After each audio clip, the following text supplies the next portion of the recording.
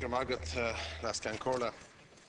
like to first of all welcome the publication on the 9th of January of the terms of reference for the Commission investigation into the mother and baby homes and certain related matters, which will be constituted under a Commission investigation Act 2004. And part to note that it is a commission of inquiry, not a tribunal. I know there's a lot of concerns about tribunals costing a lot of money and going on for years.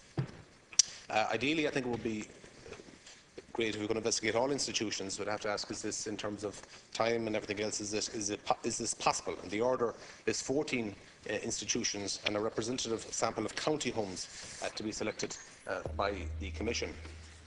In Galway, we've already seen the interdepartmental committee report to establish the facts of state involvement with the Magdalen laundries. And I welcome, obviously, and remember the poignant state apology in February 2013 to those who survived the victims and survivors of the Magdalen laundries. We've seen the Ryan report in relation to child abuse, detailed the horrific conditions and the abuse endured by boys at Letchfrack Industrial School. And last May, we heard the reports about the Bon Secours mother and baby home in Tuam, which obviously attracted international coverage.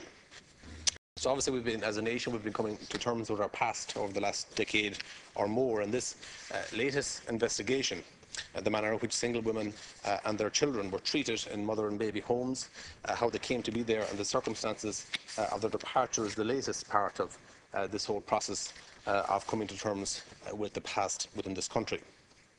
But also acknowledge the fact that the fathers of these babies got away scot-free. Today in modern Ireland, we all understand that fathers have rights and also have responsibilities. In all Ireland, regrettably, when a young girl fell pregnant and had a baby, it was her fault, her sin, her shame. That was the view at the time. It wasn't. It certainly shouldn't have been. It was two people who were involved, a mother and a father. I'd like to welcome the consultation that has taken place up to now in this process, since the Dáil decided last July to initiate this inquiry, and the decision made last week at Cabinet.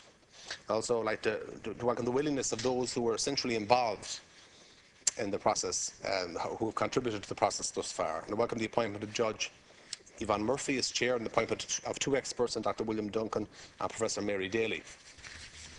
It's always important in terms of power that these inquiries have proper powers, and I know there would always be concern out there. The 2004 Act gives powers to seek and facilitate voluntary cooperation of people whose evidence it requires. They will have a wide range of coercive powers if required.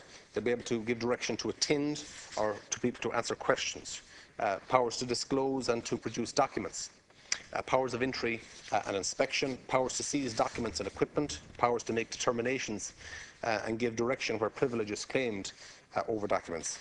And if a person fails to comply, the Commission can apply to the court to compel compliance. The Commission will be able to access all records relevant to its work, no matter the status of the person or the entity in possession of the records, and that's certainly welcome. The evidence will generally be held in private, except where witness requests to give evidence in public. And there may be cases where a person wants to tell their story and tell what happened to them in public, so that the country can see clearly the testimony from people. And that obviously would have to be a choice of individuals involved. And obviously the Commission would have to grant the request, or where the Commission feels it desirable, in the interest of both the investigation and for fair procedures for the evidence to be in public. A number of groups have given comment in relation to the Commission. The Irish Human Rights and Equality Commission have welcomed the comprehensive terms of reference, have stated the importance of independence, impartiality, transparency and expertise. Have also stated that it is vital that victims are consulted during the investigation and given a voice in the process. The organisation One Family, which were founded in 1972, welcomed also the publication of the terms of reference, and that they feel that they and other groups were listened to during the process. They also feel it's of great importance that there is an awareness of the social context that contributed to discrimination of non-marital families and mothers. The Adoption Rights Alliance have cautiously welcomed certain elements of the terms of reference. However, they have concerns that the inquiry is limited to only investigating those institutions and agencies with direct connection to a mother and baby home, as it excludes those who gave birth in state or private maternity homes who also may have still suffered illegal adoption. So I'd like to welcome the Commission. I hope that it will hear all the evidence in open fashion and will report to the satisfaction of all who suffered.